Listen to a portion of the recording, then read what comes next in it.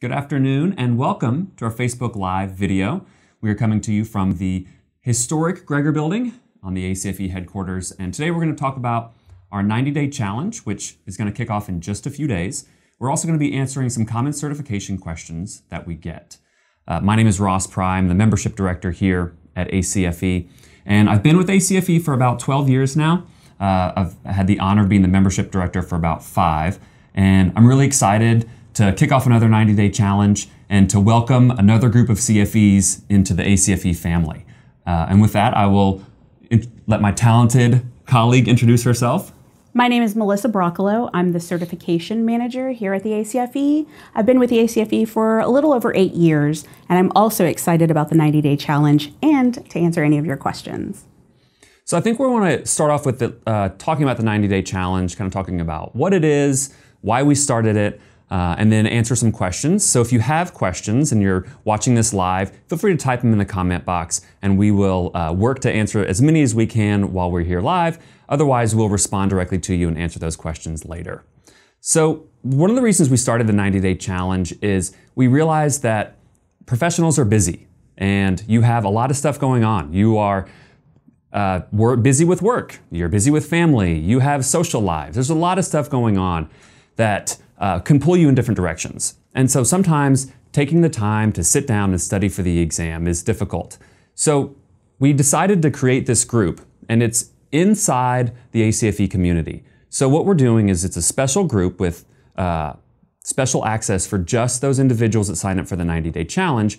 And it's a way to come together as a group so that you can be held accountable, and then also you can be with a group of people who are on the same journey as you. So they're looking for the same type of motivation and encouragement, and you can be a person that can provide that for them, or you can receive some of that motivation and encouragement in order to pass the CFE exam. So it's not just the motivation and encouragement as a part of the 90-day challenge. We also have dedicated resources, including study plans and video tutorials. You'll also get motivation. So every Monday we'll be posting tips and motivation to try to keep you engaged and active. Another thing that we're going to be doing, and another really good thing about the 90-day challenge that I mentioned, is that sense of community. And in our most recent 90-day challenge, I was really inspired and motivated by the fact that people would feel free to post that they were having issues, or that there was a particular section that was tripping them up, and other community members would come in and they would say, you can do it. They would provide them with that encouragement and that support. And I really was inspired and saw how it kept people on track to earning their credential. And what is really impressive about that is that sense of community. And we are able to foster that through amazing members that come in and join this challenge and participate. I agree. We have a lot of members that are very involved, they're very active, and they've been through the same struggles. We talk to members every day. There's a lot of inspiration out there. So this 90-day challenge in the community is a really great way to motivate yourself and to kind of stay on track. So this is part of the reason that we started the 90-day challenge.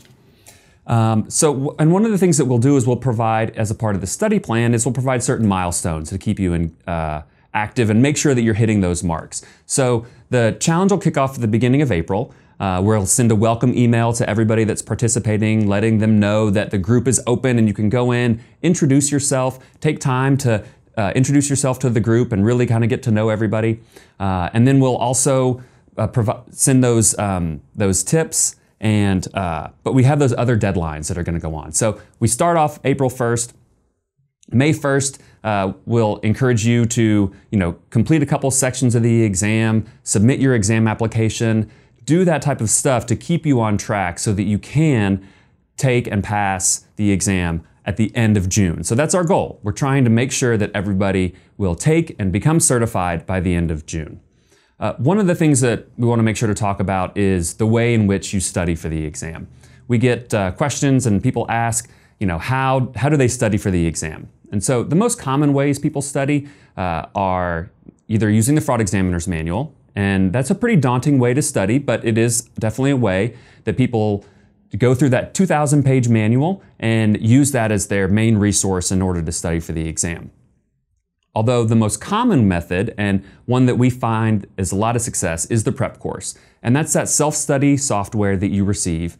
And there's 1,500 sample questions on there. There's 4 practice exams. And what it does is it allows you to answer questions. You'll receive the answer, the correct answer. Whether you get that question right or wrong, it's still going to give you the correct answer and then provide you with a short explanation.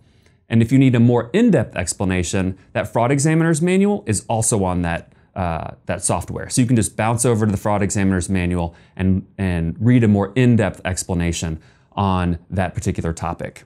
Another way people commonly study is to use the review course. And so that's an instructor-led event. We have those all over the world, and you can sign up for those. But this 90-day challenge is really a way to use the prep course and then use that group in order to keep you on track and study for the exam that way.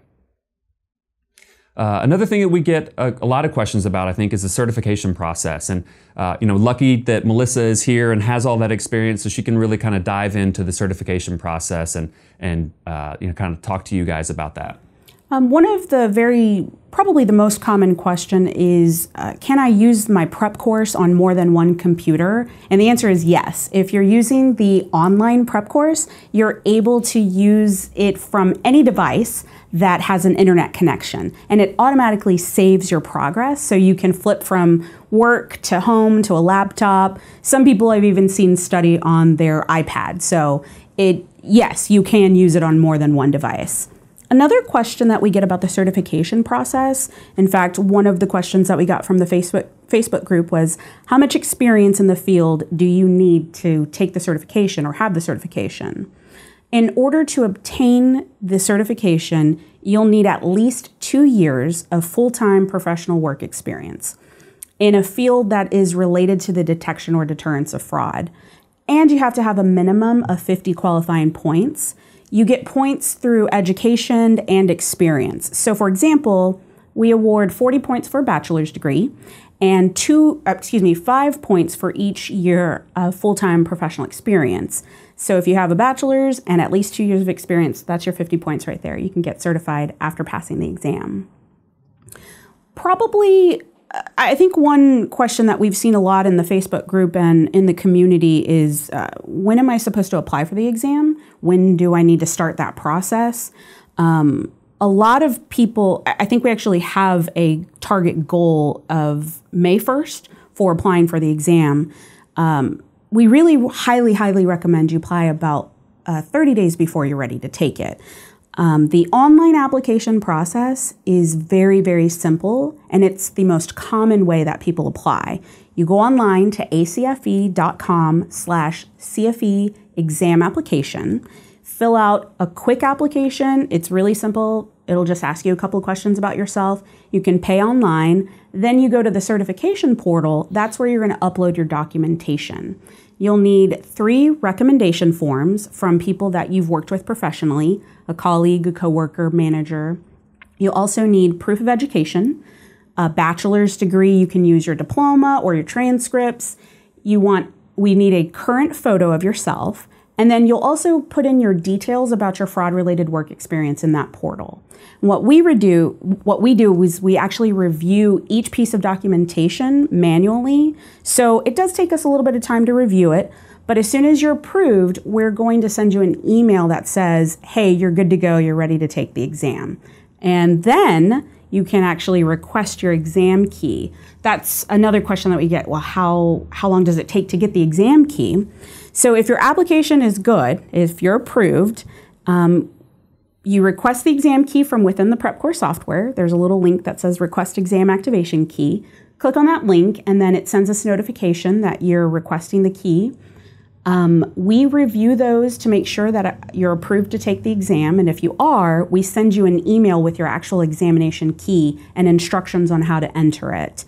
That normally, I would say for the most part, it's no more than 1 to 2 business days. It sometimes could take a little bit longer. That's one of the reasons that we say go ahead and get your application in as soon as you can.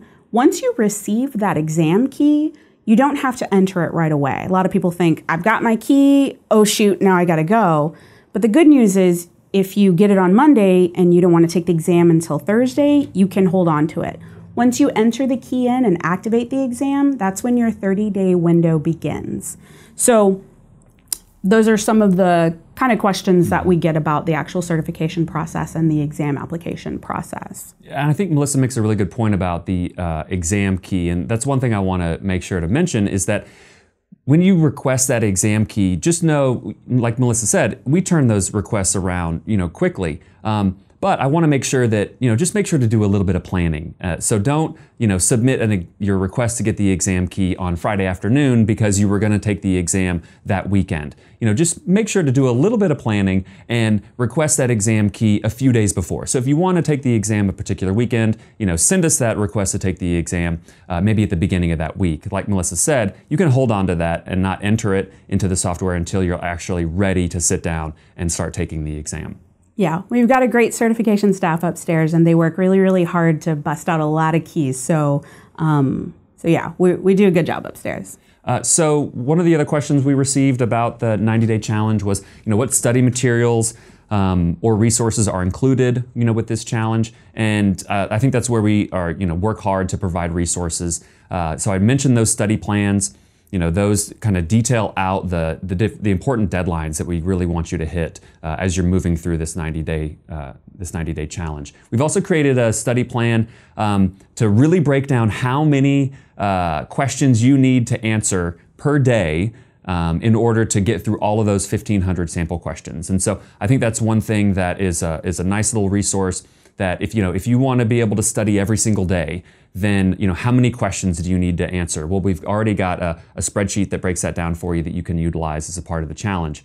Whenever I went through the process, I used my lunch break and I made sure to spend an hour a day throughout the week in order to study for the test. And I thought that was a great way to do it. Other people might not be able to do that. Maybe they can sit down and spend several hours on a weekend. But that study plan that we created has a variety of different scenarios and whatever works best for you. There's also some video tutorials in there as well. So if you need help on accessing the prep course software, you need help setting deadlines, there are some tutorials in there to show you exactly how to do some of those things. And then another thing that you get as a participant of that 90-day challenge is we will be giving away an exam fee application. So if you hit some of these important deadlines, then you'll be entered in to win basically a free exam fee. So now we're going to ask you to hit some of those deadlines, and as a 90-day challenge participant, you'll receive the communications, you're participating in the group, we're going to be sending out those emails or posting in the group, and you'll have notice and you'll have access to it so that you can enter that raffle as well. One question we got was, if I've already participated in a 90-day challenge, can I still join this one? And the answer is, yeah, absolutely, you can. This is really a way to challenge yourself to get through the prep course, finish the exam in 90 days. And hopefully the community will be really supportive, and you'll see that there are other people that are on this journey along with you. You'll kind of see that they're going through the same things you are. So yes, you can. And then another question we received was, if I want to join the challenge, which course material should I get? And the prep course is really going to be the material that you want to get in order to participate in the challenge. You can use the Fraud Examiner's Manual. Just know, though, that that 90-day challenge and how we're scheduling out these deadlines and these timeframes are geared around the prep course. So, if you really want to hit those marks, then the prep course software is going to be the best way for you to do that and participate in the challenge and participate in that group as well. And then the other question I think we got is, can you join the challenge if I've previously purchased the course? And that would be yes. You need to have the prep course. If you've purchased it previously, you can definitely participate in as well. And another question we received was, when will we start receiving notifications and emails? Like I mentioned, we'll receive an email. You'll receive an email from us when the challenge kicks off, which is going to be April 2nd. So that'll be your welcome and introduction email, and it'll encourage you to go over to the community and introduce yourself, and then start participating. One question that we got from the group was how much are retake fees? If you don't have or you don't qualify for the money back pass guarantee, retake fees are $25 per section. There are 4 sections to the exam. The money back pass guarantee, though, you can qualify by completing the prep course. You'll have to answer all review session questions 100% complete, and you'll need to obtain at least 85% or higher on each of the practice exams in order to qualify for the money back guarantee. So if you do qualify, retakes are free. You don't have to pay for retakes. And the good thing about that study plan we put together is those deadlines, those important deadlines, if you get those deadlines, you're going to get the money back pass guarantee. So if you hit these deadlines, then you will get those free retakes. Yep. I think those are kind of all the questions that we had. If you have any more, feel free to leave a comment and we'll address those and answer them as soon as we can. So thank you guys so much for joining us today. We're excited about this new 90-day challenge, and we're excited to get started and to, like I said, welcome another group of CFEs into the ACFE family. Be sure to sign up for the challenge at acfeinsights.com. It starts on Monday, April the 2nd. Thanks, bye. Bye.